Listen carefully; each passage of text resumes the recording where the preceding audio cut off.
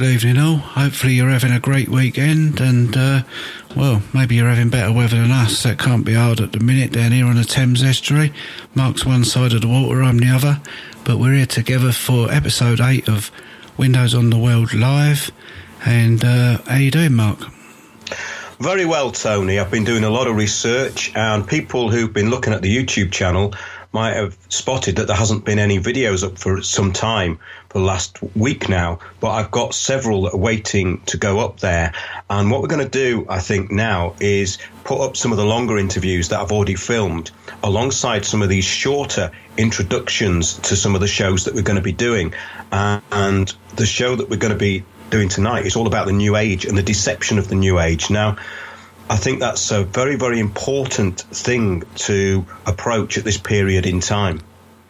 I agree with you. It's been going on for a long while, and despite a few pretty high-profile figures over the years getting involved with this and trying to point people in the right direction, it still seems to be gathering force, but it changing and morphing into different forms.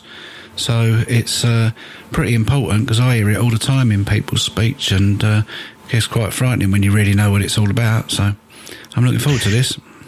Yeah, the implications of this are very, very deep. And, I mean, we've all been through it. We've all looked into this stuff. And I'd like to go into the foundation of it, where it actually came from, and just talk about it in the way of an introduction, because I don't think people realise that this is a big part of global governance and the New World Order. There are many that do. But what I'd like to do is be able to join the dots and give people a bit more insight, because over the years I've met a lot of people within this so-called New Age movement, and most of them are pretty well-intentioned. But one thing I've noticed is that it tends to make people extremely self-centered, egotistical, and very, very deluded. And also they get involved in so-called spiritual practices that they are not equipped to deal with. And that is something that goes into the first couple of people who we need to talk about in the New Age, which was Madame Helena Petrova Blavatsky and later on Alice Bailey. And they both channeled the same entity. But first of all, let's just go into a brief background of what this whole thing's about. As I say, we want to help people to spot these fake gurus and the beliefs that are being implanted into the minds of the gullible. And well-meaning, for sure, you know, there's a lot of well-meaning people who are involved in this, and sort of restore truth and natural law in place of this self-deception and manipulation, because the real New Age of natural law is about truth, and that's what we should be looking at now, the real New Age, which is the New Age of natural law and truth. Now, the whole idea of the New Age was spread by people including the UN Secretary General Robert Mueller and, of course, Maurice Strong. And out of all this UN involvement came Agenda 21, the Earth Charter, the Kyoto Protocols, and previous to that, a lot of other acts, which we can go in over the next few weeks. Now, this led into the Gaia hypothesis, which is behind all these fake environmental religions and religious policies, and directly through Alice Bailey. Now, Alice Bailey is quite an interesting person here, because when we look into Alice Bailey, what we find is an egotist, vain, self-centered, who all of a sudden became possessed. And she wanted to spread her enlightenment through this possession by this entity called KH, which was previously channeled by Madame Blavatsky and identified as one of the ascended masters, into basically global governments through Freemasonry. Now, people may not realize that the New Age movement was hugely, hugely co-opted by the UN and Freemasons.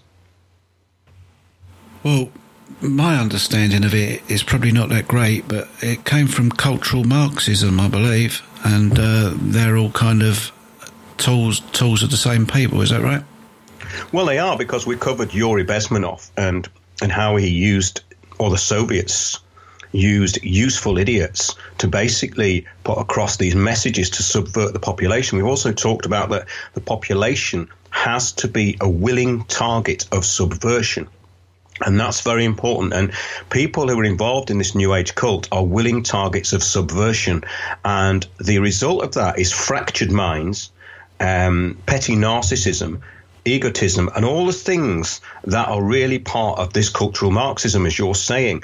It ties in exactly with these principles. And of course, it's about one world government, one world religion, and global communism. But what we need to do is strip away these sort of artificial wounds which have been created through the deception of these egotists and their globalist ideologies. And the creators, as we said, are the New Age, were globalists and Freemasons.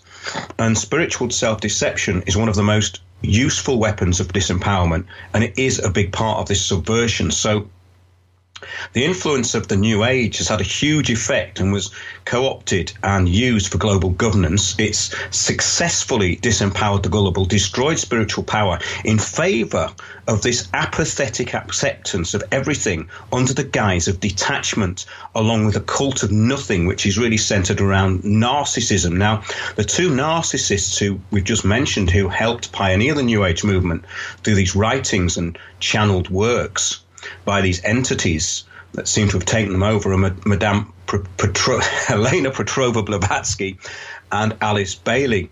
Now, the thing is that Alice Bailey became the prominent voice in the New Age following on from Blavatsky. And they both actually advocate Luciferian one world government.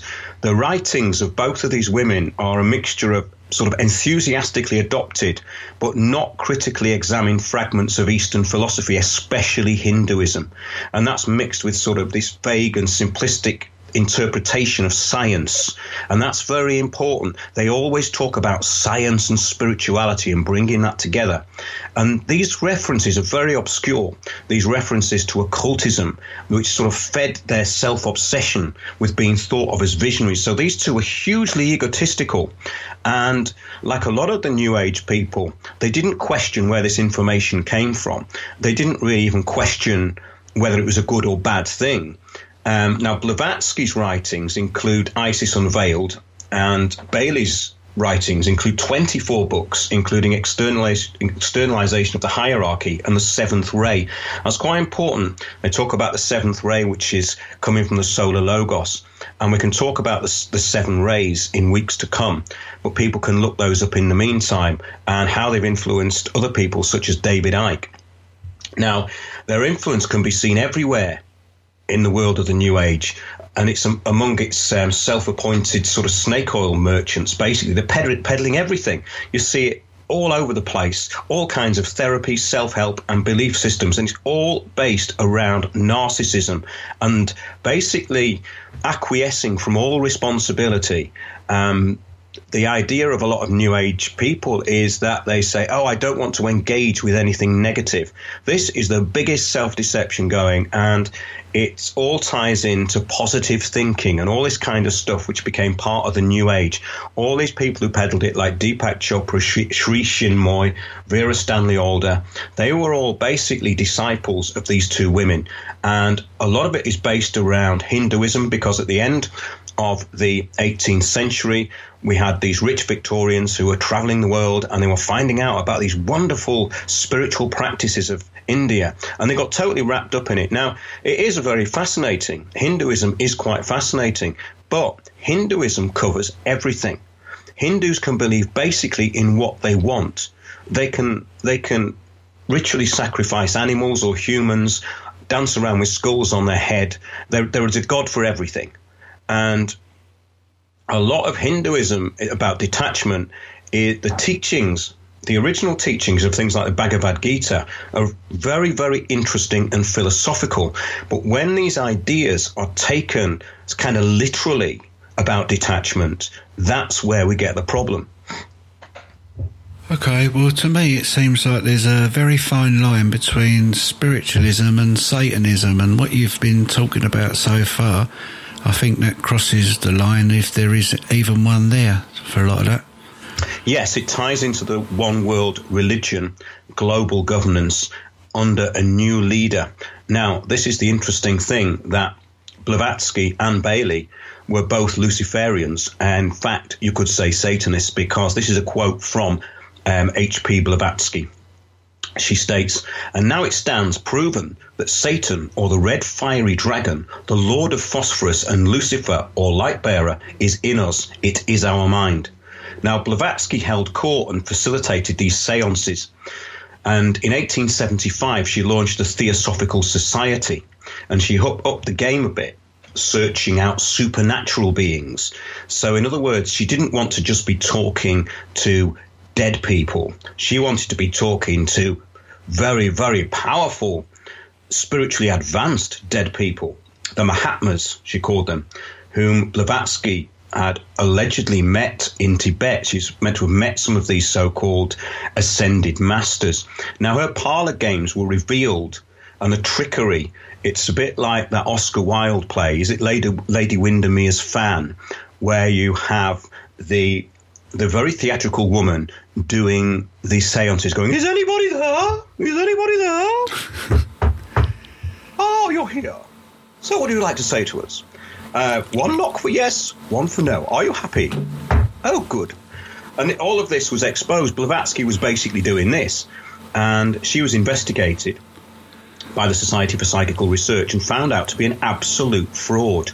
So she was just a kind of interesting show person, really. She was a kind of travelling circus. But what she did have was the ability to convince people through her storytelling and her channeling. So in other words, if something's channeled, then it doesn't have to be proven. It's just, this is the channeled word of the master. That's it. You have to accept it, you see. So Blavatsky channeled these masters, these ascended masters, along with Alice Bailey, who came after her. And the work of these two is basically the catalyst for all these fake cults, fake gurus, and fake spirituality. So basically we can have a look at some of the quotes now, which will lead people into what sort of person Alice Bailey was. As I said, the Society for Psychical Research had already unmasked Blavatsky, and they were actually not too unkind to her, really. They just said, they didn't call her a complete charlatan. They just said that she was basically quite an interesting imposter. Those are the sort of words they used. But this is typical of the sort of egotism now from Alice Bailey. And she obviously started the Lucifer Trust in the 1920s. Then it became the Lucis Trust as it is today. And this is linked into the UN. They attend the UN. They attend UN meetings globally. And this is what she said about herself. Undertake the constant distribution of my books, which contain much of the teaching of the New Age. In the last analysis, the books are your working tools and the instruments whereby you will train your workers. See that they are kept in steady circulation. So you can see from this that she's a cult leader. Now, she was a very privileged rich girl who states about herself, I am miserable. I had not asked to be born. Nobody loved me, and I had a hateful disposition. So she's very spoiled. When she visualized her guru, KH, one of the ascended masters, she found out later it was an ascended master, yeah? Blavatsky claimed to have channeled the same entity. She stated, he told me I would travel the world, doing the master's work all the time. He would get in touch every few years. I felt smug satisfaction, she says. Now, if you've been enlightened by something, would you feel smug satisfaction? I don't think I would, no. No, it's not the sort of way to describe a spiritual experience, is it? I don't think so. She carries on, Tony. She says, I felt that I was Joan of Arc, and like her, I was seeing spiritual visions and was consequently set aside for a great work. I pictured myself as the dramatic and admired teacher of thousands. I was under observation and was doing what he wanted me to do. He told me things were planned. He did not tell me what to do. The masters never do. The master is a busy executive, and his job is world direction. Now, doesn't that sound a bit like a global governance under the United Nations? It sounds exactly like how they'd like us to feel about that, I think, yes. Yeah. She carries on. He never runs around talking sweet platitudes to perfectly mediocre people whose influence is nil and whose power to serve is undeveloped. Now, the arrogance of her statements that's so typical of the narcissism of these New Age people, and it's the danger of the cult of the guru. Now, the UN Secretary General Robert Mueller took on board the New Age cult and the Lucis Trust, along with many gurus and spiritual organizations, some of which we've talked about, all came under the banner of this new global governance. Now, if we go forward a bit to 1983, it was the first Mind, Body and Spirit Festival. Now, I've just been to a Mind, Body and Spirit Festival. They still run. But this was a biggie. It was in California, and it brought together all of these groups that would form partnerships with the United Nations, including the Brahma Kumaris, who we spoke about several weeks ago. So it's quite interesting. Now, the Lucis Trust, it states on the website, is aggressively involved in promoting a globalist ideology. That's part of their world goodwill intent statement. And they are affiliated with the Council on Foreign Relations, the Bilderberg Group, and the Trilateral Commission.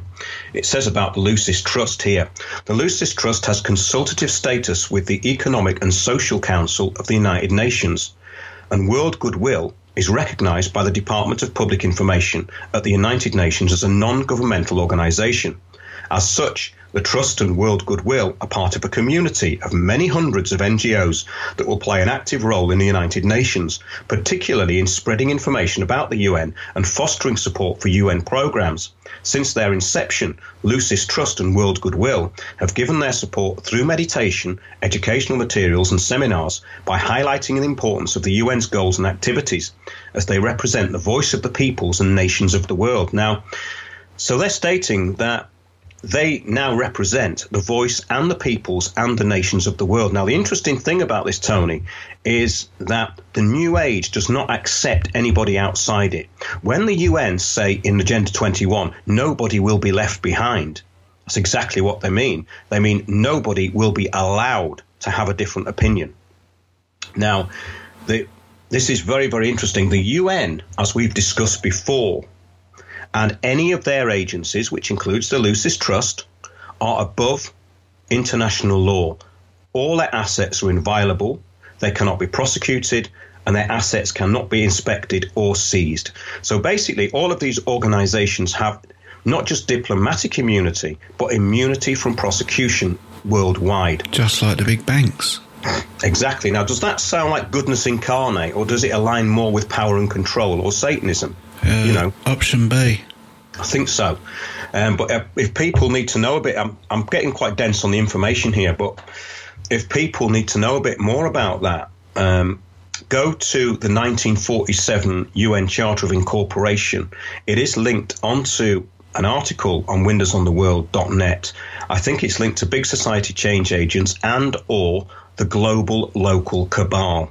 It's also mentioned in there. There's a video called the Global Local Cabal as well. And there are videos on the New Age's connection to these change agents with Big Society Change Agents. That's quite an interesting article. But Alice Bailey stated in a later life that in 50 years' time, which is, well, we're just beyond 50 years after she said it, she said the need for true psychics and conscious mediums such as Blavatsky will be very great if the Master's plans are to be carried through to fruition, and the movement must be set on foot in preparation for the coming of him for whom all nations wait. Get that, yeah? In preparation for the coming of him for whom all nations wait. This is where they're talking about this global leader, or Maitreya, which is really Lucifer as stated by Blavatsky and also Alice Bailey. Yeah, interesting, eh? Yeah, very interesting. Got a question here from Mahatma. He says, does Mark know if the Lucis Trust can be documentably linked to the Baha'i faith? Now, that is something we can look at, and a really good point. Thanks for making that.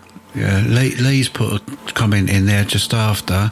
I think the Baha'i faith was formed around 1888. The time frame may be a coincidence or something like that.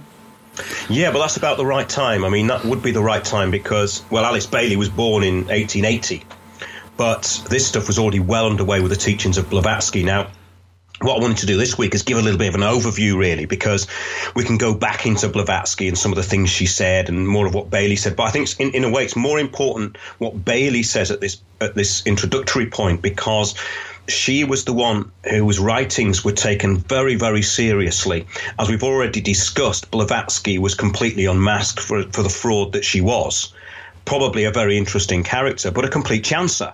But the interesting thing about all this is that these people with a bit of charisma, she appeared, she did her spiritualism, she did her seances, she gathered people around her, she was very theatrical. And it's amazing, isn't it, that people flock to these kind of gurus or personalities. And I've noticed it a lot, and it's very, very dangerous, because whenever somebody comes into this truth movement and gets a lot of attention very quickly, they're always a wrong un. Always. Yeah. We've never, ever been to a situation where anybody who's come in who's massively promoted has not been promoting this stuff or the one world government or basically been a communist subversive. They all are. Yeah, but it's something about that theatrical approach, because Alex Jones springs to mind now, and a few others in the so-called truth movement, and very theatrical, very well funded, and it gets a lot of people watching or listening. So it seems, I don't know, there's a bit of two things going on there. One, people already understand it. The more theatrical you are, the more useful idiots that are going to follow along with you. And yes. Obviously then you've got the useful idiots themselves that are just sort of like making it easy. So yes, no, that's absolutely true. In fact, here's a quote from Aldous Huxley, who knew about all this stuff way before it happened. And one of his quotes is, "An unexciting truth may be eclipsed by a thrilling lie." And that's all this is about. Because the truth to most people is not that exciting. They want it wrapped up with bells on it. And they want a mystery. And we can go into that in the next few weeks, because that also ties back into the Rosicrucian order, which was originally set up just as a way of gaining attention for people who had some ideas. I'm not saying their ideas were good or bad. It was a brilliant idea. They became an invisible organization that nobody could work out who was a member, who wasn't. And it's a great idea. It's a really good idea. And we could take a leaf out of their book to get some publicity. But the point is that it proves that people love a mystery. They love something that's intangible, that's not really real. And I think that quote from Huxley sums it up. He also states, "Wherever the choice has to be made between the man of reason and the madman, the world has unhesitatingly followed the madman." Another brilliant quote. Because Huxley foresaw the coming one world government. He's brilliantly describing how the global action plan's been implemented there. Yep. And I was going to do these quotes at the end, but we could do them now, actually. But he also said, "There will be, in the next generation or so, a pharmacological method of making people love their servitude and producing dictatorship without tears, so to speak, producing a kind of painless concentration camp for entire societies so that people will in fact have their liberties taken away from them, but will rather enjoy it." That's exactly what's happened, isn't it? It is, yes, exactly. And still more of it going on every day, loads of it. They keep coming out with more ideas to get more people involved in the same nonsense every day. Oh, that's exactly right. And when we look at this New Age thing, it's co-opted so many people, and it's massive. It's absolutely huge. I mean, I don't think there's an area, even within the truth movement, that's not infected with this stuff. I have problems with people who go to some of these festivals and they sit around campfires talking this nonsense as though they have been on the planet for thousands of years. And they're speaking with this authority that just belies their lack of knowledge. Because people who know the power of spirituality tend to hold back on it. But these people are full force with all their channeling, all their information, all of their healing and all the rest of it. I know lots of people who got into healing is quite an easy thing. I mean, this is a bit of a side issue, but something like Reiki obviously works. I mean, this is just transference of energy. But what they do is they go into a whole big thing about it. And then it gets rather abstract, and then you get things like the 7 rays and all this intangible stuff, which they try and associate with science, but it's not science, because science is stuff that's proven by analysis and fact, and none of this is. It's all conjecture, and mainly in the minds of the people who are promoting it.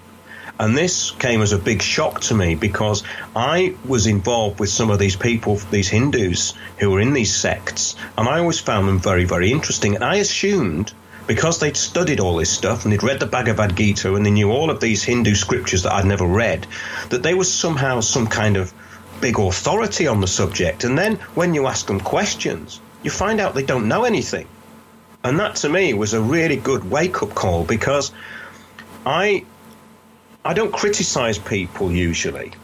Some people listen to the show may disagree, but when I'm given information, I do check it out properly. I don't like, because I'm conscientious about this, I don't like putting out stuff that's just going to basically thrill people and hoodwink them into something. I like to back things up and say, well, I've tried this and it seems to work. Take it back down to our legal stuff again. You know, we tried this stuff on paper. This approach seems to work, and it works because of this. This is the concept and the reason why it works. Now, I was going to talk extensively, and will do, about out-of-body experiences, which is something that I've studied for a very long time. And all of those experiences get lumped in with this New Age stuff, and that isn't New Age. Yes. That is a very, very important and serious thing to talk about, because it's something that 1 in 10 of the population have experienced, and it takes us to a much bigger realization than this New Age stuff, in that there is a very strong possibility that consciousness does survive the death of the body. And that's really what all this is about. It's about giving people this kind of idea of infinity and consciousness. Now, the word consciousness is just used as some kind of byword for everything now, isn't it, Tony? Yeah, it's something no one actually knows what consciousness is, but we all assume that we do, and it's been packaged up and sold along with the out-of-body experience, meditation, and all sorts of other things along the line. And I'm really keen to talk about that myself with you, because there's not many people I will talk about that sort of thing with, because of the reasons that you're going to go into. Yeah, I think it's really important, Tony, because I take it very seriously, and the experiences that I had with out-of-body stuff is profound, and I don't talk about it much. It was interesting, actually. I was talking to a very good friend of mine I've known for years at this little gathering we went to last week, and we got onto that subject, and I was talking about the danger of all this New Age waffle that was going around. I said I can't bear to listen to it anymore. And I said to him I'd studied out-of-body experience, and I told him who I'd studied out-of-body experiences with, the experiences I'd had, the training, where it goes into people like Robert Monroe, Charles Tart, basically these were scientists who were looking at these experiences objectively.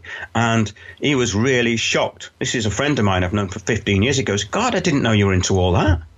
I said, yeah, but I don't talk about it on this level, because it's serious and it's profound and it's deeply sort of spiritual stuff, really. And when you give it this kind of surface gloss of consciousness and expanding consciousness and being able to, empower yourself, and it all becomes back to this completely narcissistic, self-referential kind of crap that the New Age has used as a weapon very cleverly. It's disempowered millions of people. So these people think they're empowered through this sort of fake knowledge and these fake gurus, but basically they're just, again, turkeys voting for Christmas. This is basically acquiescence into a police state. That's all the New Age is. It's about acquiescing, giving away your power to something that looks fluffy, which is police state control of your entire life through Agenda 21. Now, here's a good example. Alice Bailey, a good quote from her again. The Masonic movement is the custodian of the law. It is the home of the mysteries and the seat of initiation. It holds in its symbolism the ritual of deity, and the way for salvation is pictorially preserved in its work. It is a far more occult organization than can be realized, and is intended to be the training school for the coming advanced occultists.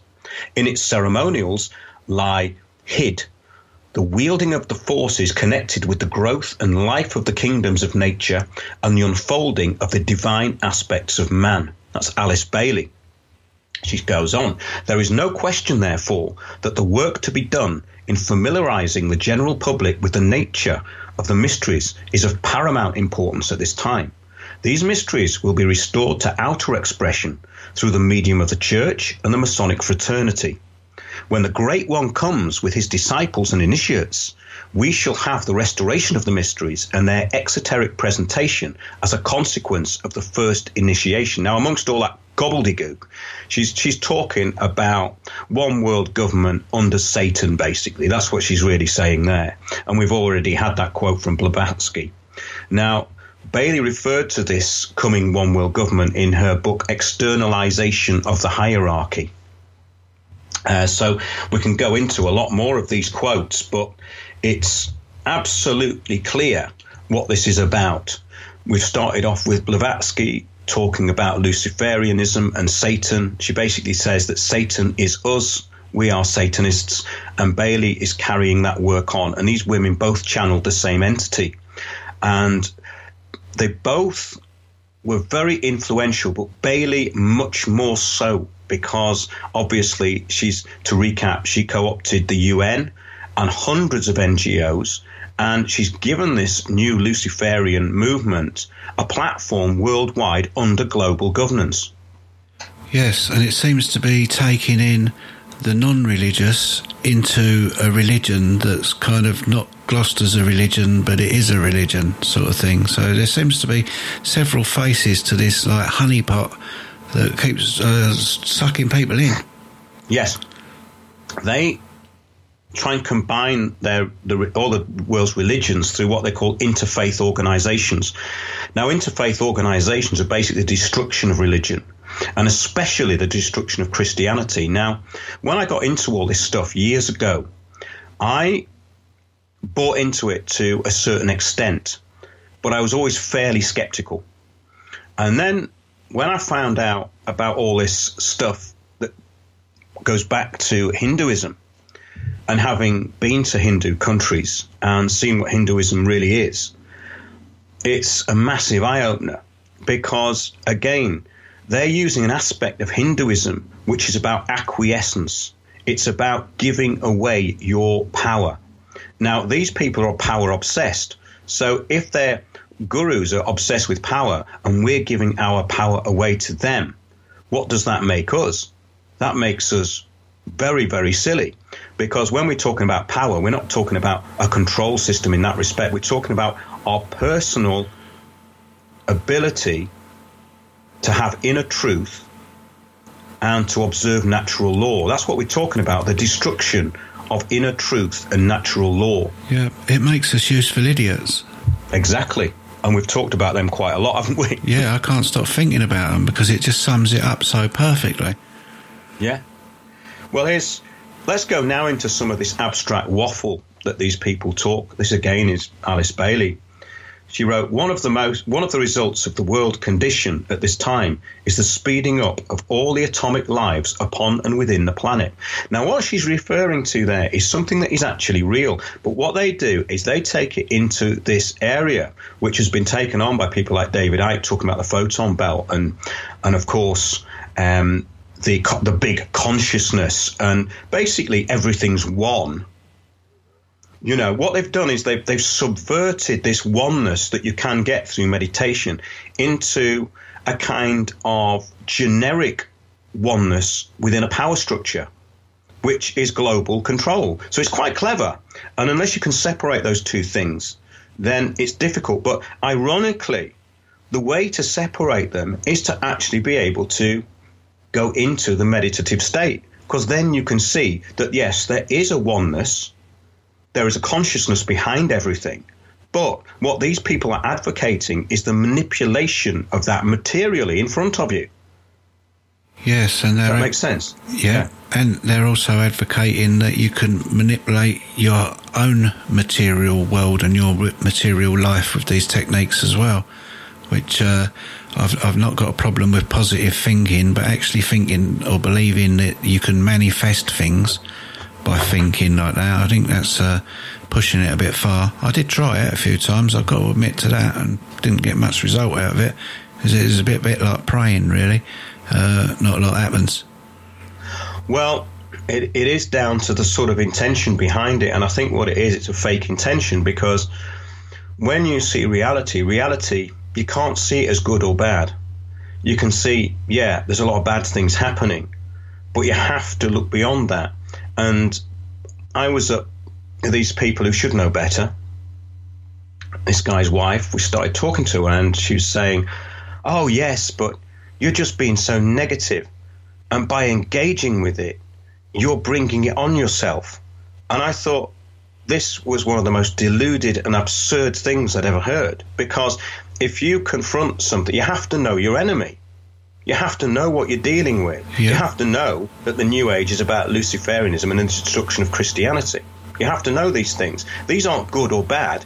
This is just fact. So what these people do is they acquiesce into a dream world, which is what Huxley was talking about, a painless concentration camp, pharmacologically induced. And there, the inducement of this deception is not even through drugs, even though drugs have played a part in it, but with all these experiences like ayahuasca and all this stuff. Now, I'm not going into whether that's good or bad. I'm just saying that that's a big part of what this is about, these experiences. So let's go on to now where this goes into the New Age, the dawning of the age of Aquarius. Remember hair and all that in the 60s? Well, all of this was a follow-on from what Blavatsky was talking about. They were saying that the Piscean age was going to die, and this new age of Aquarius would bring in enlightenment on the planet, or the light, not enlightenment, their light, which, as we know, is Lucifer or Satan. Okay, so this is one of Bailey's comments. This period marks the close of one age and the inauguration of the new. The inauguration, in other words, the initiation, the inception, the ritual. And she carries on. These atoms, which are predominantly Piscean, are beginning to slow down their activity and be occultly withdrawn, as it is called, or abstracted, whilst those which are responsive to the New Age tendencies are, in their turn, being stimulated and their vibrational activity increased. So this is total manipulation. She's saying that because we've come into this New Age, that atoms are changing. And we've heard this from a lot of people, with people saying DNA is changing and we've got indigo children. Now, the indigo children that I've met are just hyperactive, spoiled brats. It's not their fault, but that's what they are, you know. And the parents are going, they're indigo children. They're all being born to bring light into the world. Well, they don't seem to be doing that, because the ones that have grown up that I know aren't doing that at all, you know. So she carries on. Certain members of the planetary hierarchy are approaching closer to the Earth at this time. These are these ascended masters. The Christ and certain of his great disciples, the masters of wisdom, are directed or focused at this time on human affairs. Some of them may break their long silence and may appear later among men. Now, this is the appearance of the global lead. You see, I think we've had several of these leaders. I think people like, most recently, Obama was one of these people that they chose. They chose him as a Luciferian for the one world government. He was completely compromised. He was a puppet. And it's like a sick joke with him and his so-called wife. When you look at what they are, they were just compromised completely. And I think this is really what they mean by their leaders. They mean these compromised people who are put up, like Macron in France. He's one of them. So I don't think they're talking about one leader. I think they're talking about a succession of these people who are working towards this global governance. Yes, it's very interesting, isn't it, Tony? Because we've got all these quotes from her, and here's another one. All true spiritual thinkers and workers are much concerned at this time about the growth of crime on every hand by the display of the lower psychic powers, by the apparent deterioration of the physical body as shown in the spread of disease, and by the extraordinary increase in insanity, neurotic condition and mental imbalance. Well, that's really ironic, because an increase in insanity, neurotic condition and mental imbalance is a direct result of a lot of these practices. And as this is the result, it carries on, as this is the result of the tearing of the planetary web, part of the evolutionary plan providing the opportunity whereby humanity may take its first step forward, its next step forward, rather. So this is rather dictatorial for someone who's meant to be channeling the words of an ascended master, isn't it? It is. It seems like the stall's well and truly laid out as well. Like, you know, there seems to be quite a bit of hypocrisy in this New Age jargon. I keep noticing along the way. Well, absolutely. I mean, in 1917, it was interesting that that Bailey moved to Hollywood, and she set up this is where the Theosophical Society HQ was, which was originally obviously set up by Blavatsky. And in 1918, she met her master. In the Theosophical Society, there's pictures of these masters of the wisdom. So she saw a picture and decided it was one of them, you see. So you can see how all this goes, can't you? It's basically self-deception. She saw these pictures and then she goes, it was the visitor. It was the master, my master, KH. And in 1919, she made contact with the Tibetan. Now, these two seem to get rather mixed up, these entities. And a voice said to her, there are some books which are desired to be written for the public. You can write them. So this woman is deluded on a level that most people couldn't possibly even imagine. It's pretty shocking stuff, really. Then she carries on, Tony. I had a peculiar gift for the higher telepathy. And what I was doing was nothing to do with lower psychicism. In other words, she's far superior to everybody else because she's doing the work of the Ascending Master. She's doing it through Freemasonry and One World Governance. She's special. She's been chosen. This is her role. She's been told to write these books. Does this remind you of anybody else, Tony? It reminds me of a lot of people in the modern past, really. It seems to be a bit of a fashion. Guru syndrome. Yes. On steroids, if you like. Yeah, absolutely. And in 1921, she met Foster, her new husband, and then they set up this publishing company, the Lucifer Trust. And shortly after, she went to Switzerland and met up with this woman called Olga Kaptin and Carl Jung, and also this guy, Roberto Assagioli. And he founded the psychological movement known as psychosynthesis. Now, I've read a bit about Assagioli. He was actually quite interesting because he was taking things a step up from Freud and saying that basically there is a higher consciousness. So to his credit, that's quite interesting. But the whole work of psychosynthesis is again tied into what we've been talking about, all this mind control stuff and political correctness, psychological subversion, cultural Marxism, you name it, climate change. It all goes into this stuff because all this stuff has been thought out psychologically. So there's no truth in it. It's all psychological subversion. Seems that way to me. But these people became hugely influential. For instance, she was a friend of Alexander, the Grand Duke, the brother-in-law, basically, of the Tsar of Russia, who was the author of the book The Religion of Love. Now, the Lucis Trust, by this time, had offices in London, New York, Geneva, and they still publish a magazine called The Beacon.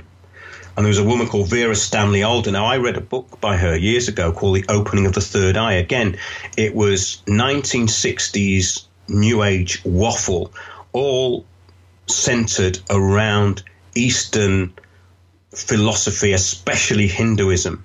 And you'll find that they based it on Hinduism because Hinduism is basically anything goes. It doesn't matter whether it's a sex cult. It doesn't matter whether it's sacrificing humans, sacrificing animals, or doing any other practice which people would consider to be perverted. It's all okay in Hinduism. because everyone's at a different level of spiritual evolvement. And this is a big thing that Deepak Chopra says in all his books, that everything is tailored to your own level of consciousness. So in other words, that's saying that whatever you're drawn to is what you need, which is patently rubbish and completely misleading, because people get drawn into things that are absolutely of no use to them. Yeah, I see. Another part of this philosophy is that everything's an illusion and nothing's real, so nothing really matters, and that kind of maybe is why they turn the other cheek to that sort of thing and don't think twice about chopping animals up, stuff, whatever. Yes, it's kind of automatic. I mean, when I was in Nepal, it was kind of shocking, really, at the Temple of Kali in Dharan. And they're basically just chopping up goats and chopping the heads off chickens all day long. It's like a production line of slaughter. Yeah. And it's just incredible, really. You know, you've got headless chickens flying around, and you've got bloody smoke everywhere, people being anointed, and horrible bells crashing and banging all over the place. It's like a vision of hell, really. Yeah, it sounds like it. You know, even from a distance here, it doesn't sound like something I'd want to be involved in. I don't know what could be spiritual about that. I mean, I've not got a problem with killing an animal if I need to eat it. So, you know, there's a lot of people that would have a problem with me for that. But for just carrying on like that, the way that they seem to be doing with animals screaming and that, how's that spiritual in any way? How's that good for anyone or anything? It's horrible, isn't it? Well, yeah, it's just paganism, really. It's sacrificing the animals to appease Kali, this crazy goddess who runs around with skulls around her neck, and she's basically the underworld, I suppose the Astarte or the Hecate character, really. I mean, it's incredible, really, how all this stuff ties up. I know you're talking about specifically Hindus right now, or Hinduism, but is the New Age, they've got a bit of a thing with evil. They think it's necessary. You know, it needs to be here. Is this kind of like related to that, do you think, in some way? Yeah, it goes back to this thing about duality, good and bad, and that there is this kind of yin and yang balance. That's bringing in Taoism. But Taoism is actually a lot more responsible. And when you get into things like Zen Buddhism, you get into hyper-responsibility. That doesn't seem to be part of the New Age, though. That seems to have been left out. Zen Buddhism is quite interesting because that means taking responsible in daily life for all your actions and thinking carefully about them. And that is a very, very good thing to do. And also, they come up with some very profound things. They get you to examine what's a vase, for instance. I love these little things that they use to wake people up, basically to give them insight. And so they say that, you know, the vase is made of clay, but it's the space inside the vase that's useful. They come up with things like that. And I've always thought those were great because they make you think about things. They actually make you use your brain, whereas this other stuff is about acceptance.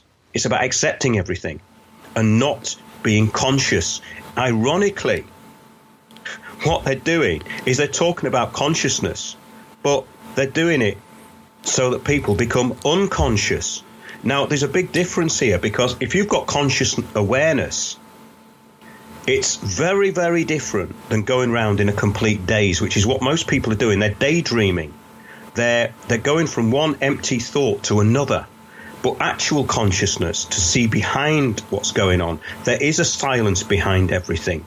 There actually is a kind of energy and a life force that is there all the time. And I have been able to tune into it.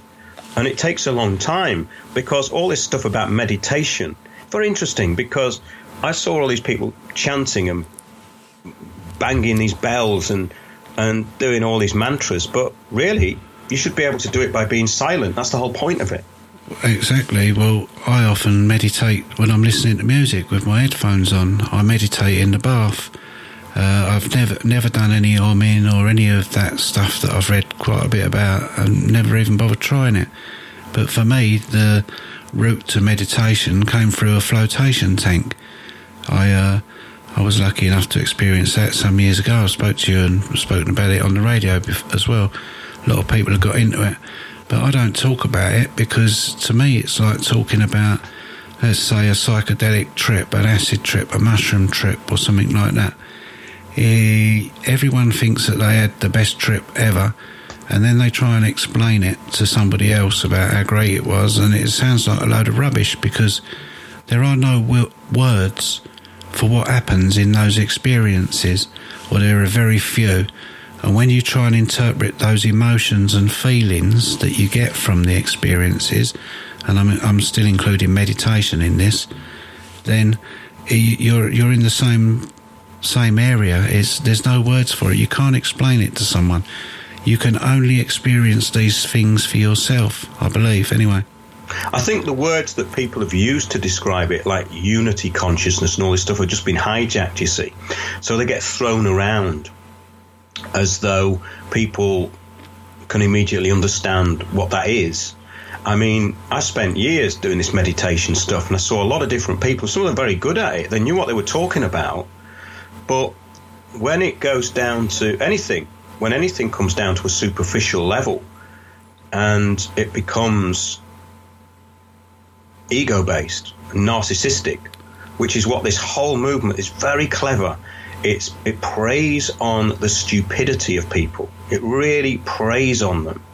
And I went to the recent Mind, Body and Spirit Festival, and there was some interesting people there. There was a girl there who's actually a very good psychic, who's a friend of mine, but I talked to her on a one-to-one basis, and she's one of those people who I can just tell anything to, and she'll come back with a response, because she's basically open, you know. There's no great mystery to any of this stuff, but she's often right in what she says. But that's just because she's able to open up to what I'm saying and react to it very spontaneously. Some people have that energy field. They're actually able to do that. But what I found there is that a lot of these people who are channeling stuff, and psychics especially, create loads and loads of bad and confused energy around themselves. And there's a few people at these events who can see that, and they keep away from it all. But what is a multitude of middle-aged women and middle-aged men who've been co-opted into this, and you see them at these festivals, and they're walking around with their flowery Eastern trousers on, and their silly uniform, which they all seem to wear, and it's an external show of this fake spirituality. It's very, very strange. I mean, yeah, I don't like being around it, really. Well, I've got a question about it, yes, because I've been meaning to ask you for this for a while. At the end of the night, do you get involved when they all join hands and start singing Kumbaya? No. I got a text, actually, Tony, and I must confess, I got a text from a friend of mine said, "We're in the opening ceremony." And I thought, well, that's great. I'll have something to eat and a few beers, and I'll go down a bit later. Skip that bit. Skip that bit. I don't like standing around in a circle, praying and inviting in the spirits of the north, south, west and east, with some woman on a huge ego trip, shouting at the top of her voice, looking very serious, with a stick in her hand. That's where I just go back to the van or have a wander and get in tune with nature, shall we say. Sounds like the best option to me. We've got a question from Unique Lee. The chat, there's not many people in the chat tonight, but those that are in there are making a pretty staunch contribution to what we're doing here. And there is quite a lot of people out there listening, so you're actually missing out on some of the show by not being in the chat room at autonomousmedia.net. No, Tony, I'd love people to challenge me on this, because it may sound as though I'm being incredibly harsh, but I've been around this for a very long time. I've been around it, God, now, probably for the best part of my life in a way, because I was hanging around with hippies when I was about 14, 15, and I got involved with them. I got involved in the music stuff, and I was in North Wales, and all the hippie movement were up there. The Bhagwan people, Bhagwan Sri Rajneesh, the Orange people, they were all up there. There was lots of these little cults and lots of little belief systems, and a lot of these people were very intelligent. You know, there was some very interesting people amongst them, but most of them were spouting a lot of drivel. And what happened was I spent a very long time looking into the sources of where they'd got their information from. And I think it's only really with the internet that we can now, at the click of a mouse, get everything we need. Otherwise, you'd have to be looking through these esoteric books, and most of them were just waffle. You'd never learned anything from these books. Nothing. They, especially if you look at Blavatsky's stuff and Bailey's, it's just pure waffle.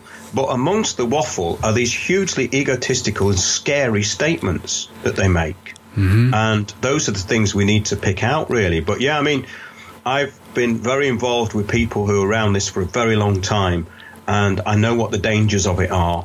I've been from everything, you know, and the thing is, the New Age covers everything from basically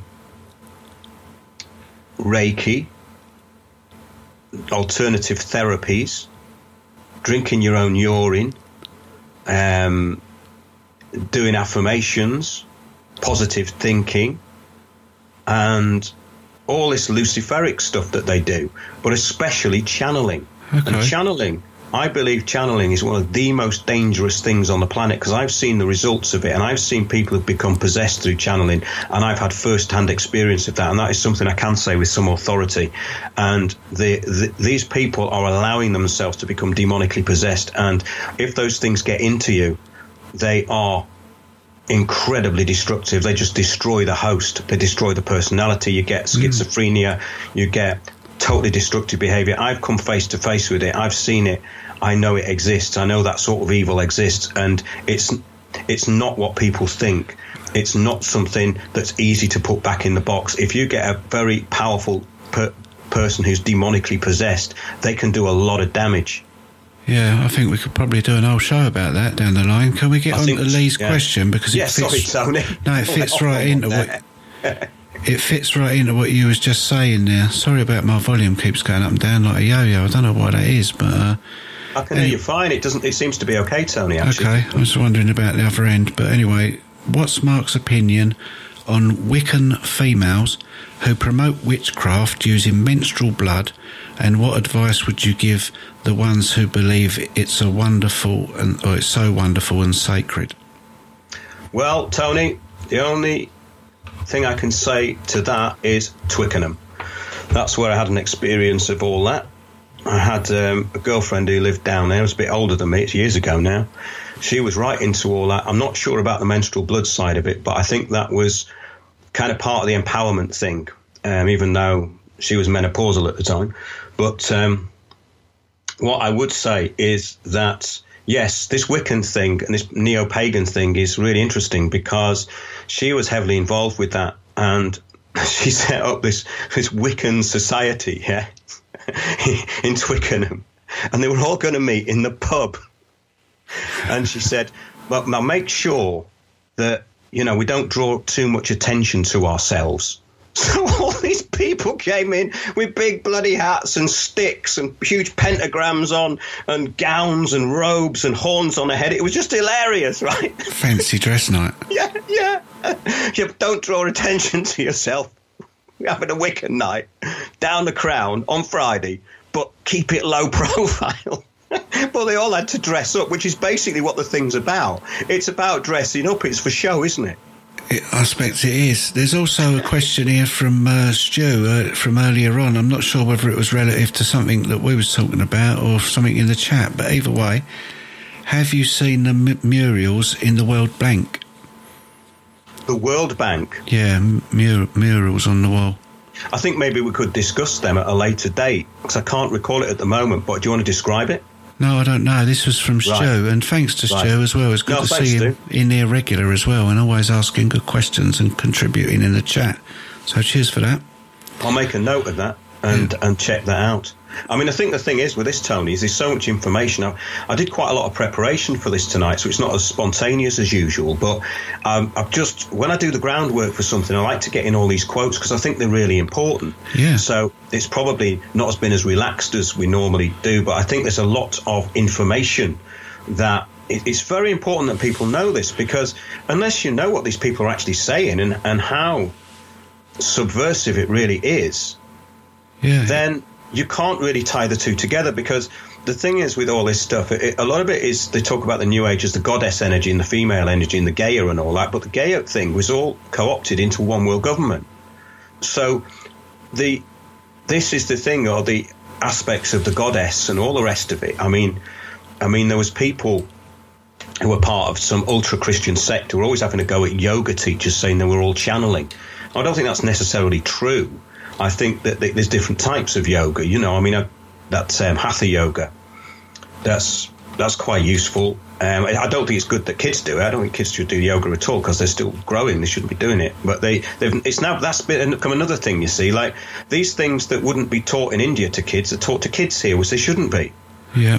Yoga, the Hatha yoga positions and the Stanga yoga and all that, these were done by people who were very advanced. I mean, I had that guy's book, BKS Iyengar, and he looked about 100 years old at the time.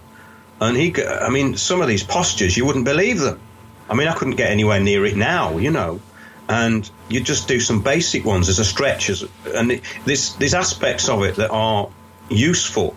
It doesn't mean that if you're stretching that you're channeling anything. You know, some people take it to the extreme, and I don't want to do that. But there is a tendency with people who get too much into it. They get taken over by it. And I don't think they can handle the energy, whether they want to call it the Kundalini experience or something else, or just going completely off the wall and mad with it all. That's down to interpretation and the individual experience. But from what I've seen, it's wrecked so many people's lives that I know, and especially this lady in Twickenham. She became possessed. She was smashing things up. She was wandering off like a zombie. She was seeing things. She was incredibly dangerously disturbed. And ironically now, she seems to be okay. She's got it under control. But she was channeling all the time. And it was scary stuff. When you see somebody who's just... their face changes. They're not themselves anymore. They are a different entity. I've seen it. Well, a lot of people, I'm sure a lot of the listeners have as well. Yeah, that might well be a subject for another show. We might want to talk about Kundalini and chakras, because I've been doing some quite hefty research into chakras, or I was up to a couple of weeks ago, and I've even had mine removed, apparently. So. Oh yeah, I've heard all about that one. Yeah, this is taking things to ridiculous extremes. It's taking it to a comedy level now, I think. Do you think? Yeah. Okay. Well, that'll be interesting anyway, because that seems on the rise. But I find some of the alternative, if you like, research into chakras or opinions, theories, to be pretty interesting and make quite a lot of sense. But then so does a lot of stuff that sucks people in. Maybe I'm getting sucked in. I'm not sure that it's this having them removed seems to be a bit daft to me, but I do know that they are energy centres. Those energy centres are there, and I studied them as part of the out-of-body experience. I've gone a bit rusty on all that, actually, but I'm aware of it all. Okay. And the crown chakra is where a lot of this stuff comes in. That's something we can talk about another day. I'd just like to finish this. Oh, we're over the hour now, aren't we? Yeah. Another Alice Bailey quote. I think this ties up this first part of the show quite well before we have a break, Tony. Okay, nice one. In the preparatory period for the New World Order, there will be a steady and regulated disarmament. It will not be optional. No nation will be permitted to produce and organise any equipment for destructive purposes or to infringe the security of any other nation. Now, that's a quote from her. Does that sound like the United Nations to you? It sounds very much like the United Nations. That's exactly what it is. And people who are advocating this are basically, like we said earlier, for want of a better analogy, turkeys voting for Christmas. I suppose we should have a break now, Tony, and come back with some more in a few minutes. Yeah, let's do that. This is Sublime. It's called Pawn Shop. I've checked this group out for the first time earlier on today. I was really impressed with their music, so I enjoyed this one. See you in 6 minutes. There you go, down here at the pawn shop. There's a lot of people at the pawn shop, what with the poverty that there is about, so I thought some of them might appreciate that. Quite a rare mix there of punk, reggae, rock music and ska, quite definitely, even a bit of jazz, as I was just saying to Mark. So check them out online, Sublime. They've got quite a lot of hits, so they're obviously quite a big band, and I'm not sure why I've never come across them before today, but I have now. Welcome back, Mark. You're doing well in the first half. I'm really enjoying learning more about how this New Age thing came about. So please carry on. Well, it is interesting, Tony, because I'd looked at this for many, many years in a fairly fragmented way until it all came together with the works of Blavatsky, Bailey and the UN. I mean, ironically, it was Agenda 21 that made me put it all together properly. Previous to that, I hadn't put the whole picture together. That was go back 10, 12 years. It was coming together. But when I saw the implement all this stuff for real, then it wasn't just a concept anymore. And we know now that global governance is real. I mean, it's actually written into treaties. It's talked about by world leaders all the time, the New World Order. And then you listen to things like the BBC, and they talk about the New World Order as a conspiracy theory, when it's documented fact. I mean, these people go back to 1880 and before. You know, it's quite incredible, really, isn't it? Yeah, it might be a conspiracy, but there's no theory about it. It's conspiracy facts, that's for sure. Absolutely. Another Alice Bailey quote is that Christians are holding back progress in spiritual movement, spiritual evolution and the movement of humanity. So there's definitely an anti-Christian element to this, because they do need to destroy that particular religion. They need to make it multi-faith and meaningless. So they talk about the Maitreya. The Maitreya project is meant to be the next coming Buddha, the Buddha of loving kindness. And there's a statue in India to promote this, obviously. And of course, Buddha, I think Buddha was originally from Nepal, or what is now Nepal. It's in Nepal, they have these big trucks, actually. They have these Indian trucks, the Tata. You get them in this country as well. All the truck drivers over there drive these trucks and they paint them. And it's kind of bizarre, because you've got some of them have got big pictures of Bob Marley on, you know, and a lot of them have Buddha comes from Nepal, you know. It's quite bizarre. You go through these mountain roads and there's these brightly coloured wagons with all this stuff hanging, tinsel hanging, these little kind of ornaments in windows, and on the side of them they've got these huge murals and things painted on there. So it's quite interesting, all that. And that was a very good place where I encountered a lot of the other sides of Hinduism. I was in India as well. And one thing that becomes apparent straight away, that people's acquiescence has led them into dire poverty, and it's okay. And the other thing that came across is that you get these organizations, say like the Brahma Kumaris in India, and outside their compound there will be people with like one leg basically eating dirt, and they just ignore them. They just think, well, that's the way it should be. Those people are on their own level of evolution.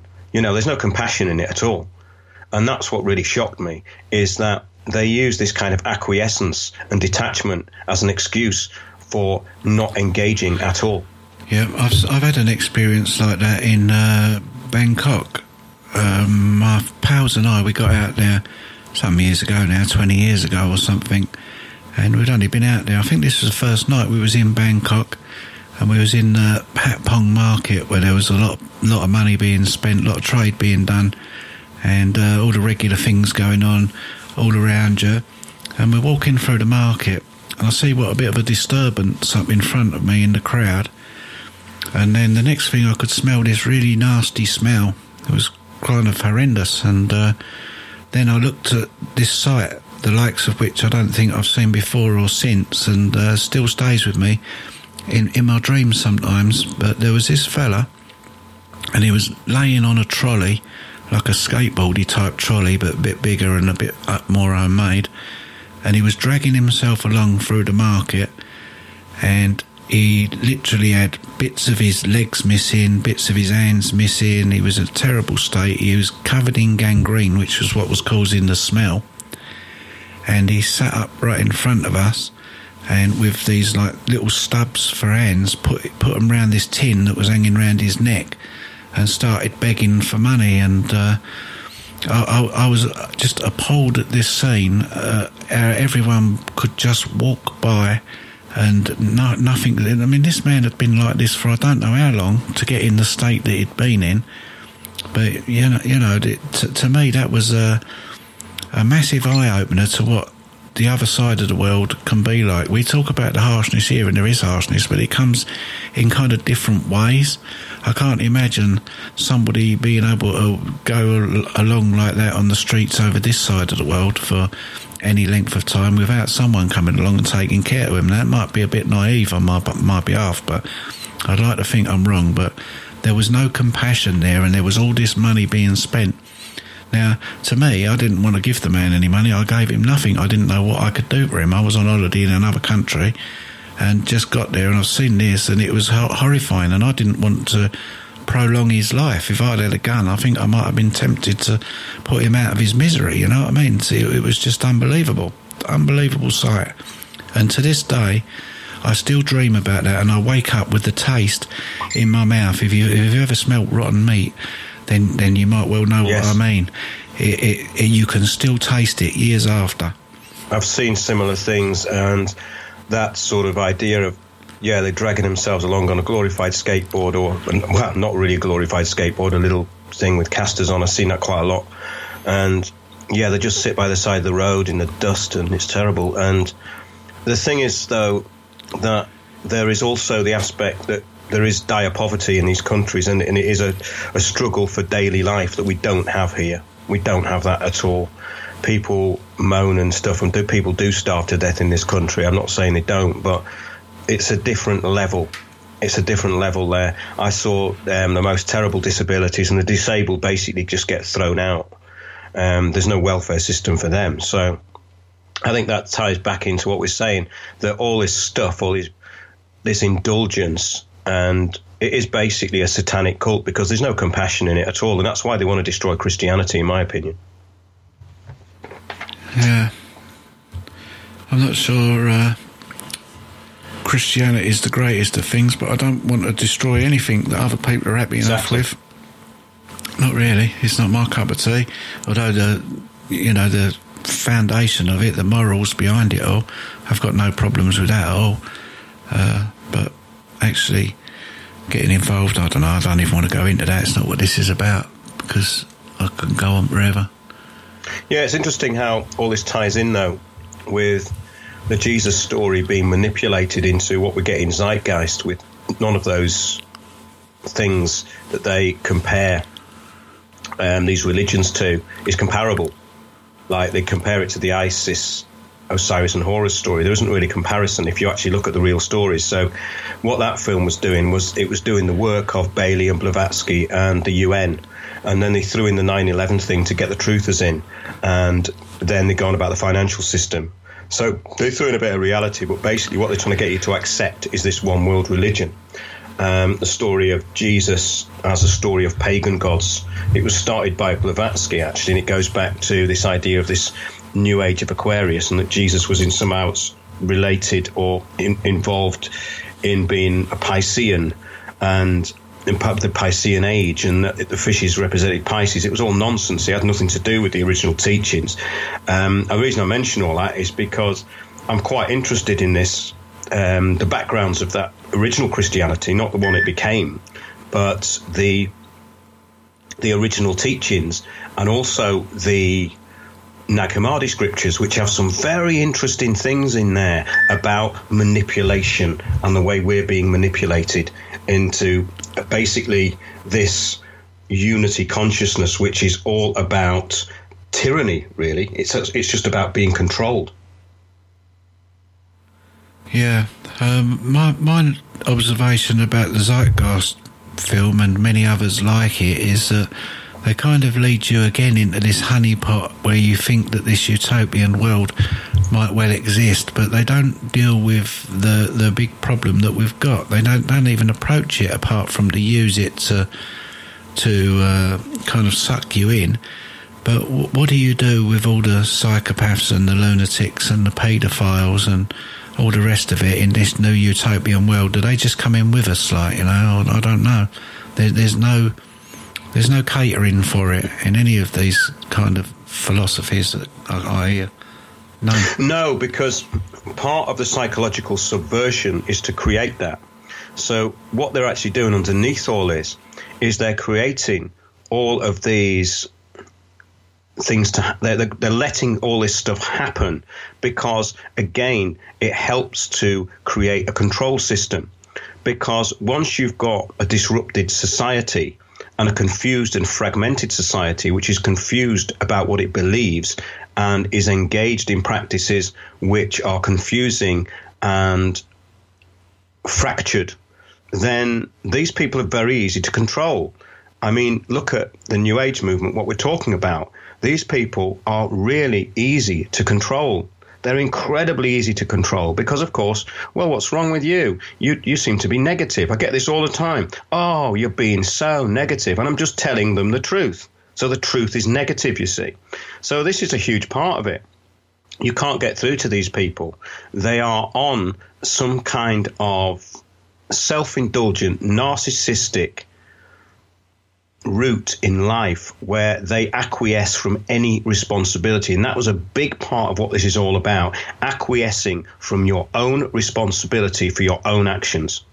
Yeah, you can't just ignore the negative, can you? Especially if it's the truth. And another thing they like to do is talk down, responses, anger and things like that. I mean, anger is a vital and necessary part of our survival, I would have thought.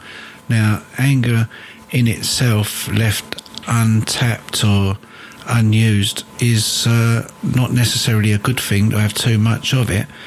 But if you don't get angry about things, then you're pretty dead inside, I would have thought. That's what this is about, Tony. Yeah, it's about spiritual death.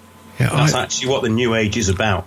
I use anger myself to do the things that I'm doing right here, right now. Now, I'm not sitting here angry and going off my rocker, but that anger is used, it's channeled into an energy that I can use to do something about the things that I don't like, even if it is just sitting here waffling along. That's something. So I don't agree with that. And the other thing is the solipsism as well. What's that all about? That's a big part of New Age, isn't it? Yeah. I mean, God, it's so multidimensional to quote the New Age as all this, because it's very difficult to get across to these people because they seem to have these sort of stock answers, like, yeah, you're negative, or oh, well, you're not evolved enough, or it's all about, again, it's just about narcissism, and it makes you actually more frustrated because you're dealing with, it's like dealing with people who are willfully ignorant, Is it not a system for dumbing yourself down, this New Age? Because that's what it sounds like. You can do the job for us, dumb yourself down with all this nonsense. Yes, exactly, and it all is about me. So what they've done, your point about solipsism is very interesting because, yeah, that's that the self is all that can exist. Well, the whole point of this is that you go outside of that. That's the whole point of development, is that yourself, you're aware that you have an awareness that you're there. This is what I get most of the time. I'm aware that I'm here. Like someone asked me the other day, going on about, oh, but, you spend loads of time on your own. Don't you get lonely? I said, no. I don't really understand what that means, because I get restless and I want to go out and do something sometimes, or meet up with people to have a laugh. But that's not really loneliness. And they seem to think that it is all about them and the way they feel. But once you get to a certain point, it's not about that. I've got an awareness of where I am at a particular time. I mean, I've been through loads of interesting experiences recently, and really bad ones, probably the worst ones I've had for years. But I'm aware that I'm going through them. And I do accept it to a certain degree, because obviously you have to react in the moment. But it's not about, oh, I feel this and I feel that. I suppose that's the true idea of what these people are trying to do, is detach yourself to an extent so that you can actually have a rational and balanced view of what's going on, if that makes sense. Yeah, it does. It makes good sense. You know, I just find it all really disturbing. I mean, I find it hard now to engage with any of these people who are part of this New Age stuff, because I see the narcissism and it's like childlike ignorance that they've got, and it starts to wind you up, because I start confronting them on their beliefs, and then they go, "Oh, you've got a really angry energy," and what they're doing is actually winding you up because they're so stupid, you know. It's funny, isn't it? Yeah, it is funny. Sorry, I'm struggling here with a couple of other bits. So where are we going next with this?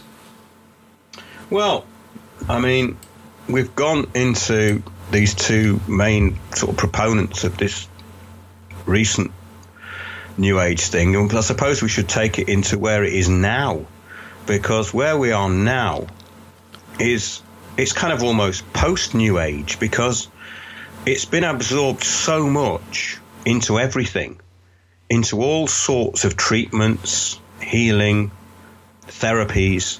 It becomes part of this big whole, and what it's doing is discrediting a lot of actual really good information and therapies. That's what they're actually doing, like homeopathy and all this stuff. It's getting lumped in to New Age, yep. And that's what the media are doing. Now, these things go back hundreds of years. Mm-hmm. This is the real Wiccan wise stuff, you know.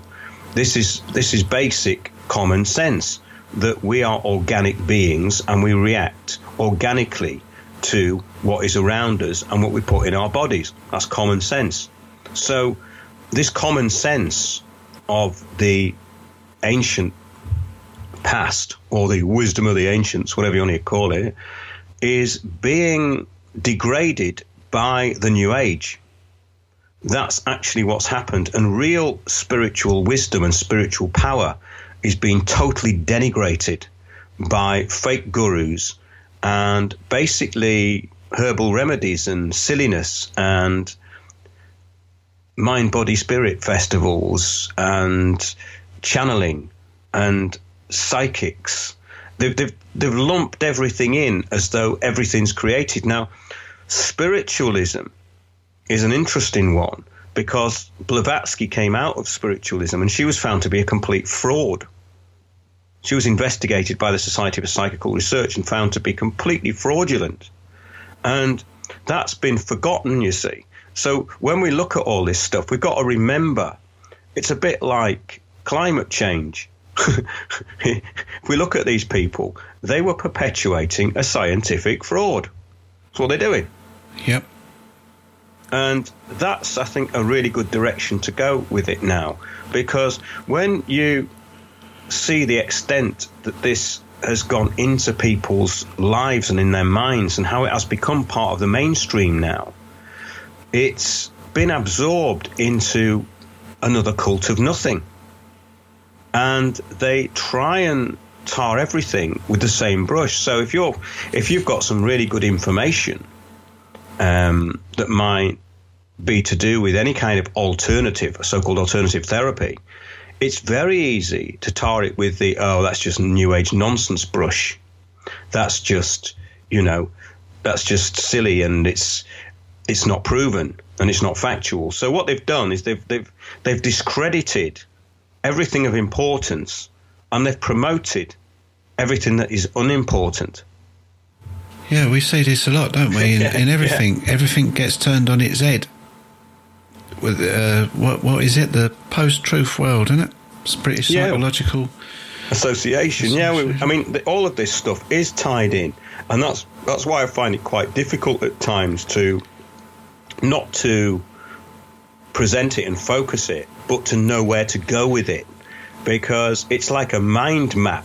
You might as well just have all these things on the screen and just go from one to the other and point out where they all actually relate, because we don't need to listen to hours and hours and hours of lectures by people to actually put this together. It's actually quite simple. And what we were talking about with the communist subversion techniques that Yuri Bezmenov was talking about in the 80s, and how he subverted people and got them on the side of the Soviets. It's the same thing. They're using exactly the same techniques, and the goal is the same. The goal is exactly the same. It's to destroy individual freedom and replace it with a consensus reality that everybody appears to agree. And if you don't appear to agree, then there's something wrong with you. So it's iron fist communism, and all this has been promoted through these organizations which are aligned to the UN, and there are hundreds of them. I'd like to go into more of those in the weeks to come, but I've told you about my experiences with the Brahma Kumaris, and we've talked about the Orange people, the Bhagwan Sri Rajneesh cult, with people saying, well, why? We live in a world of abundance. Why shouldn't you have 100 Rolls Royces? Well, wait a minute.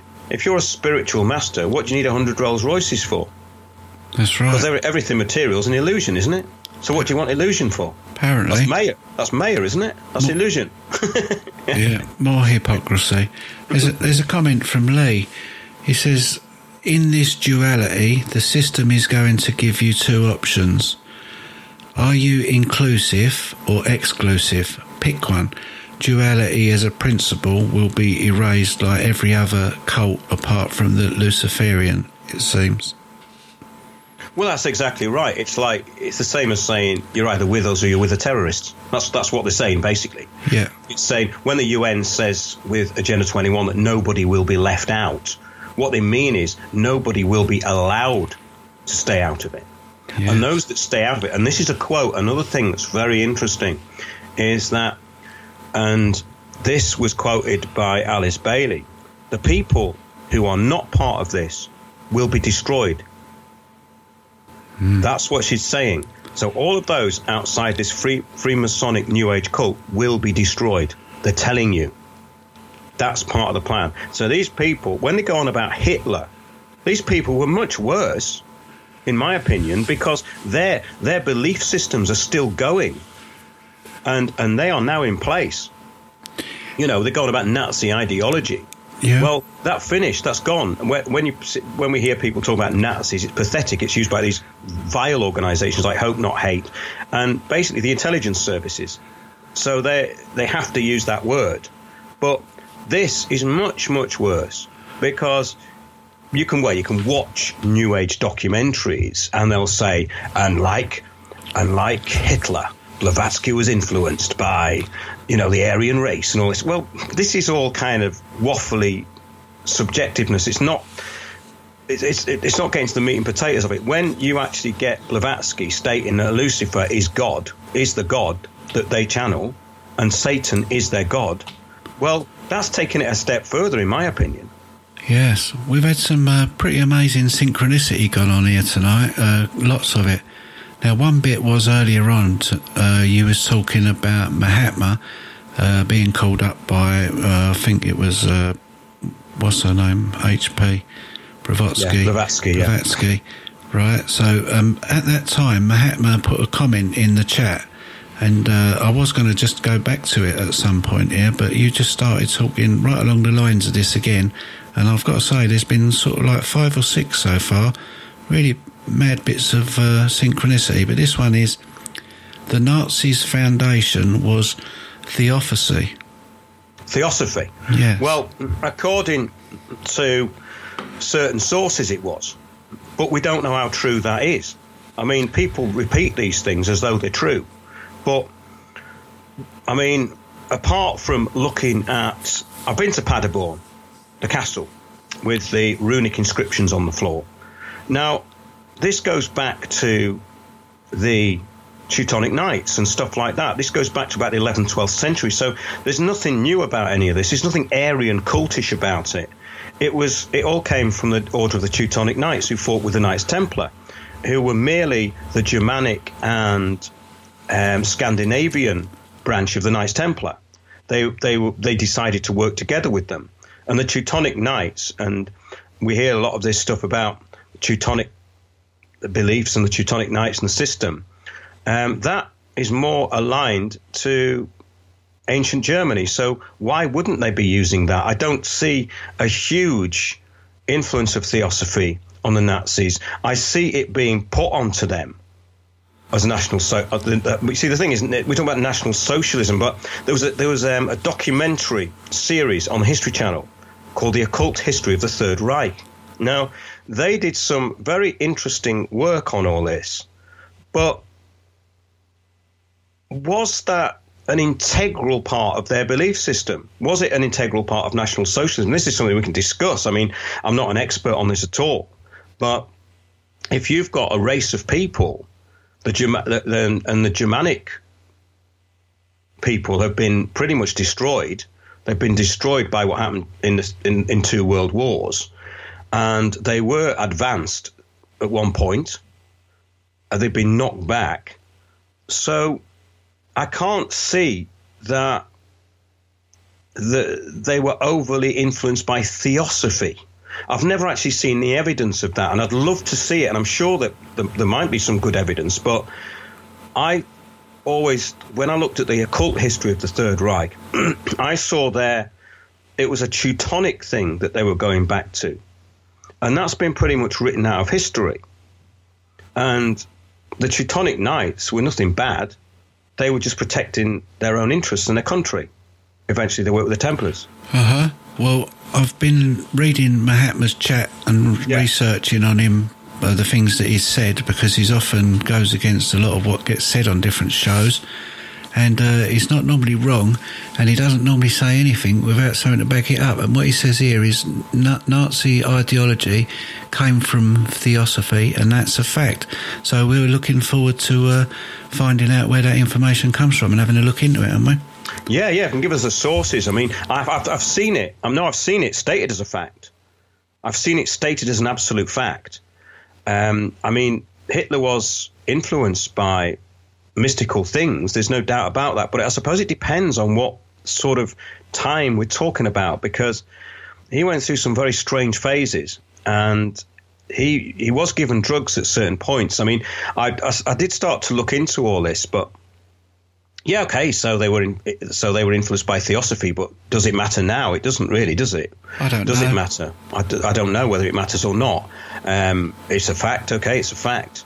I'd like to see more of the sources on that, though, and see the links between Blavatsky and what became the National Socialists. I haven't actually seen any direct links, but I haven't really looked, to be fair. So, yeah, I'm sure that there's something in it. But again, I was sticking to the point about their belief system coming from Aryanism and all the rest of it, which is very confused as well, because when they talk about Aryans, they're not, there's several different interpretations of what that actually means. Yeah, indeed. Lee's broke quite a bit, and I'll save some of this for later, maybe next week, but Stu's just come in with one. Is it illegal to boycott Israel yet? Right out of the blue, that one, but it's pretty relevant, because at the moment I do know that there's a bill going through in America, or they're trying to get one through, for making it illegal to boycott Israeli goods or have any protests or anything. So have you got anything on that for Stu? Well, I think that it reflects something that is good, in the respect that they're obviously scared that people are now seeing through the whole thing. So I suppose in a way it reflects their fear. Yes, we've got some more hypocrisy here as well. I mean, we're being told constantly about all the surveillance and the business that's going on and poking their nose into our computers and whatever. If you've got nothing to hide, you've got nothing to fear. So what is it that the Israelis have got to hide? That's what I want to know. Well, I already know it. I already know, but... Yeah, exactly. I mean, we can go on about that and on about it. I mean, I've done lots of research into that sort of particular avenue, and it's, again, an interesting one. But getting back to this, I think it's kind of the way this ties into global governance. And basically, yeah, it ties into psychology, communism, and all the stuff we've been talking about. So it's just merely a different aspect of that. So all they're doing is they're mopping up people who are pretty gullible, who want to think of themselves as special, who are very narcissistic and they want to be spiritual. I mean, you go to these places, I mean, you see a lot of these people all over the world, you know. This is the thing, that it's been going on for a long time, especially since air travel got cheaper in the 60s, I suppose. These places have become the destinations of the hippies, and I know a lot of people are involved in all these different cults, and they're not bad people. It's just that it's an artificial womb that's been designed to go nowhere and to entrap you into a belief system that accepts your own slavery. Uh-huh. Something I thought of during the break, and I don't know whether it's relevant or not, but I thought I'd ask you, Edgar Cayce, where, if at all, does he fit into this? Well, I read some of his stuff, and it's about channeling, and the books I read, I couldn't see that he'd actually predicted anything. But I'm probably wrong. I don't like channeled information. I find it boring, to be honest, because it's about nothing. He was massively promoted, Edgar Cayce, yeah, and it was all about the Atlantis stuff, which ties into Blavatsky, because she was really into Lemuria, Mu, and the Atlantis theory, and that's where a lot of this philosophy came from. I've no idea about Atlantis apart from what Plato said. I've got my own theories, and I believe that the British Isles could have been part of that lost continent, because if you look at the way it's been pulverized and we've been smashed apart from Scandinavia and Ireland, then it is interesting, if not provable, that it could be due to a comet. And I looked into this years ago. We are still working on a film in the background called Britain Shattered Isles, which goes into the work of Comyns Beaumont, which originally I thought was rather far-fetched and rather silly. And he does make some preposterous statements which are hugely funny, actually. But when I looked into it, and Doggerland, which is, it's not some place in Essex, by the way, where you pull your car up. It's a place that's under the sea. Yeah, Two Tree Island, Leon Sea. Yeah, Doggerland, yeah. And it is an interesting thing that there was a landmass under the sea between us and Scandinavia, and it was all connected. And there is this theory that we were part of this very important landmass, and it does make sense. I mean, looking into it from a historical point of view, why has Britain been so important? And if you go back thousands of years, you can think, well, okay, well, the whole of the climate's changed.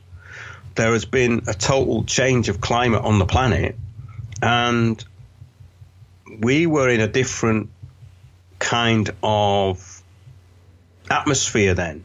It was totally different. So it's very interesting, but it starts to blow your mind after a while, because you're looking into this stuff, and you know it can start and end wherever you want it. And I think that takes us back to what we're talking about, the New Age, because all of this stuff is put out there by the gurus as though it's channeled information, so it's fact. No, it's information that you have no direct experience of. So, in other words, it's hearsay. But whose hearsay is it? Yeah. And this brings us to the most important point, what we were talking about just before the break, I think. That channeled entities, what are they? What are they? I mean, well, when we create... I would have thought that you've only got their word for who and what they are. Well, this is very interesting. It takes us back to Blavatsky, because when I was younger, we did a lot of seances. And we tried to summon up people who were very famous. And what we got was misleading, destructive, and very bad energy coming back. There was no great revelation made. There was disruption caused. Disruption actually came into the room in certain experiences we'd had. And in one case, someone got really heavily targeted by this entity and got really, really freaked out. And it took them quite a long time to recover. And we did this as kids, playing around with it. But the experiences I had later, I did realize that this channeled information is probably just lower level entities which are there. They're like petty-minded bureaucrats, basically. They're people who want to mess your life up. So if they're lower dimensional entities And this is why Blavatsky and Bailey wanted to think they were channeling higher dimensional entities. How would they know that? Exactly, they wouldn't. They've just got their word for it. Exactly. I relate it to things that I know, try and simplify things. If we look into hacking in today's world, we get the people that really know what they're doing and are running things are pretty much, no one knows who they are or what they're doing. But then you've got this lower layer of what they call script kiddies. And these are people that are just sort of like trying to get into this business, and they make out they're something they're not, just because they can do a little bit of that, this, that and the other. And they cause all sorts of aggro on their way. And it sounds like it could be a similar scenario with the spirit world. I don't know whether that's a very good analogy or not. I think it's a brilliant one, Tony, because I wrote down that. Actually, I was going to say it and I forgot that basically these people are chancers.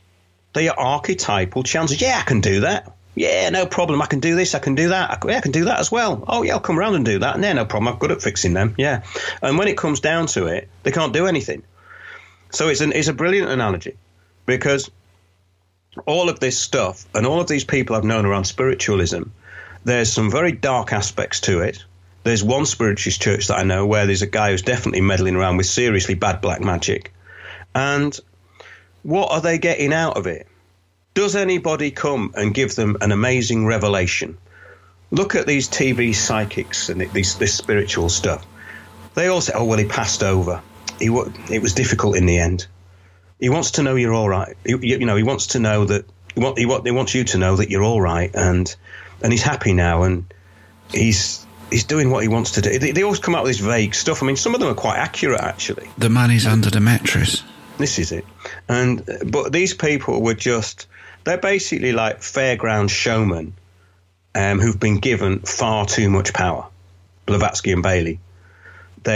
They were just roll up, look at this, the Siamese twins, you've never seen anything like it in your life, and you go in there and it's a jar, and it's just got this couple of sort of little creatures in it, and you go, oh, right, okay, and you've paid £5 to get in, and the guy gives you a sort of guilty look on the way out, and then starts shouting roll up again, It's a bit like that. I mean, it's all about disappointment, and yeah, those experiences I had with those low-level entities, which I believe they're channeling, it's just nonsense. It's self-referencing. I think they're just self-referencing their own egos, basically.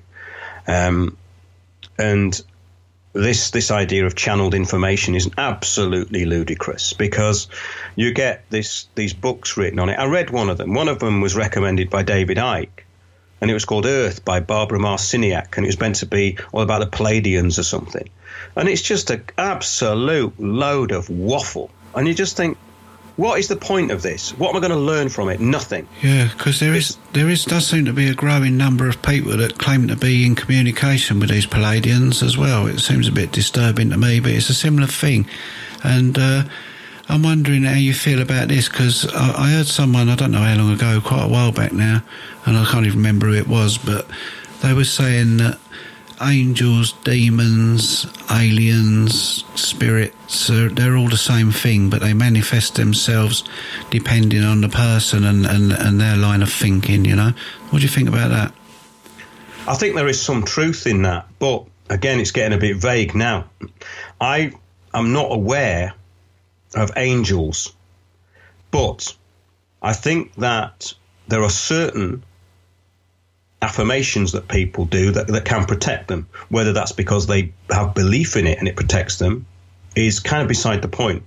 But what I do know is that the lower level, these demons or these kind of disturbed entities, which are what they call the hungry ghosts in some of these religions like Buddhism, they leave bits of rice out for hungry ghosts, which are basically these people who can't pass on to the next level.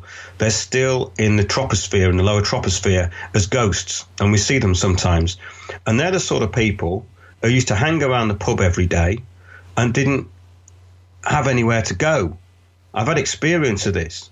I've seen people, this is my own experience, but those sort of people, they remain ghosts because they don't really want to move on, and they're kind of stuck.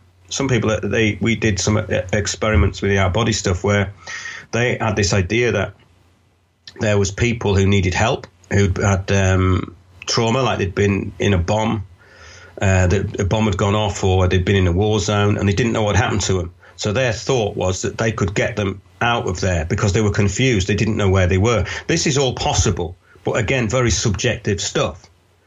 As far as the demonic side of it goes, people channeling this stuff, I know that that's real.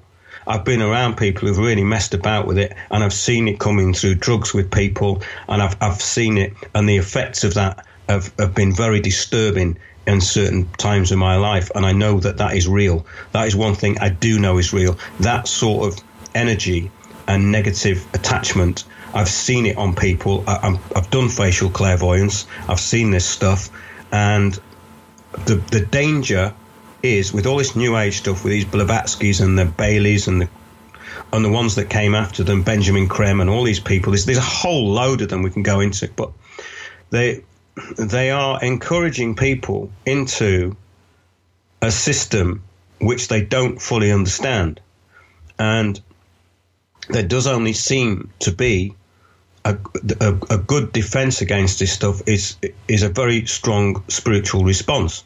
But these people haven't got that because they've given away their own spiritual power.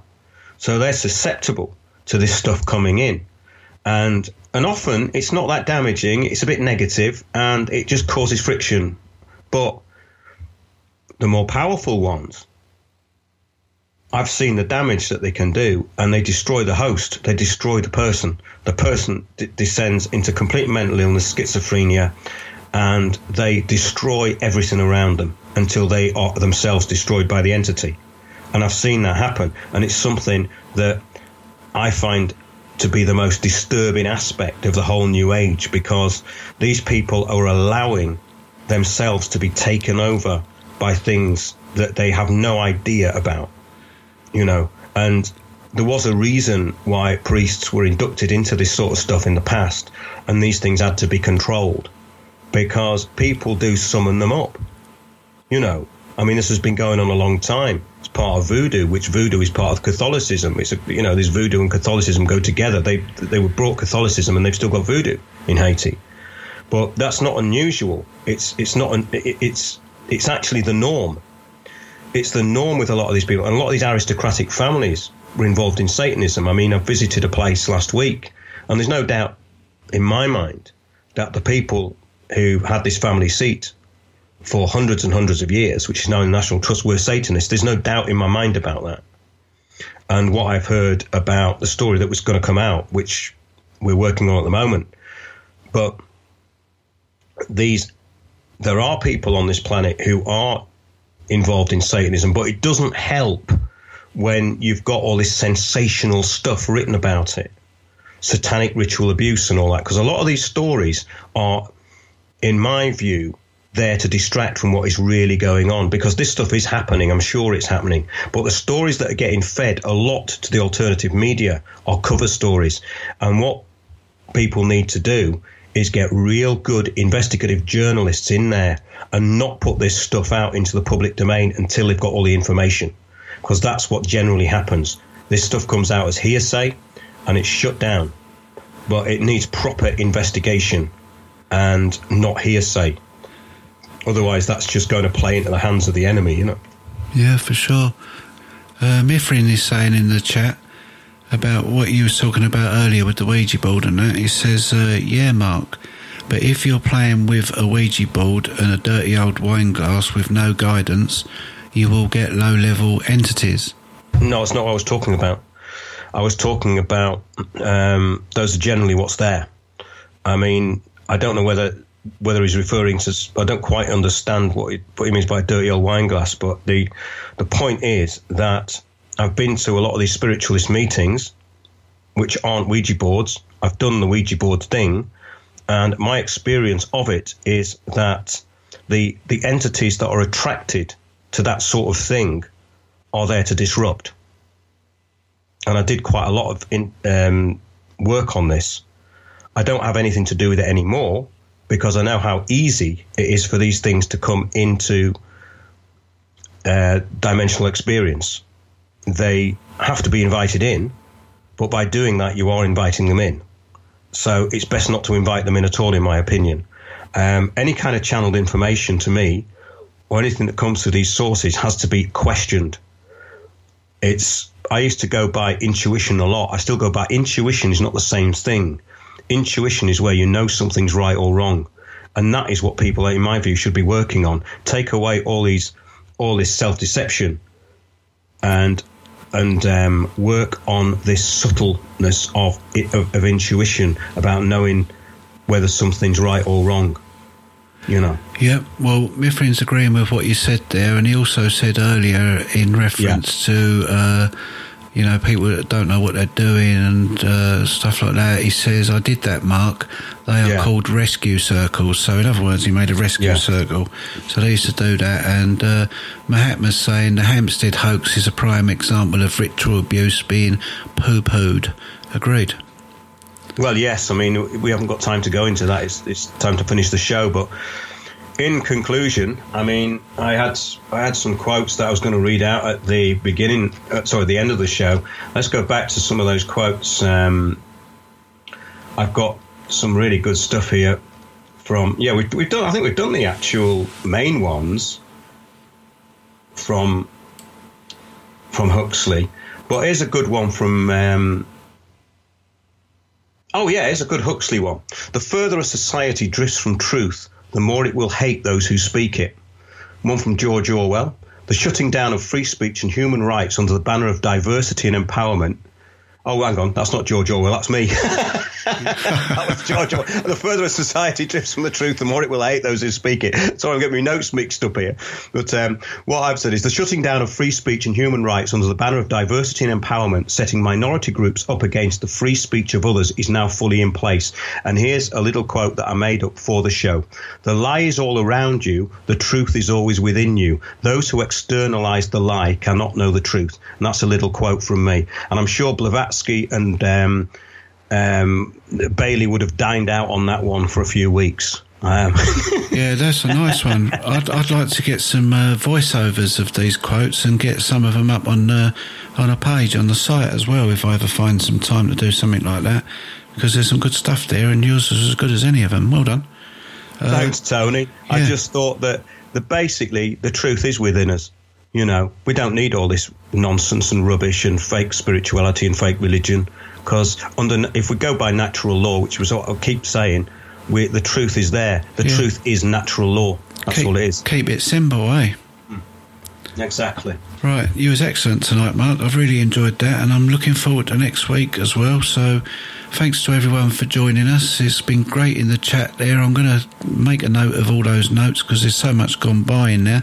Oh, definitely. Excellent contributions. We'll be doing more on this, no doubt. We said in the break that we could probably do a lifetime on it because it's that convoluted now and in every part, as Mark has said. So look forward to next week. Cheers for listening, everyone. Have a good week. Cheers, Mark. Thanks, Tony. See you next week.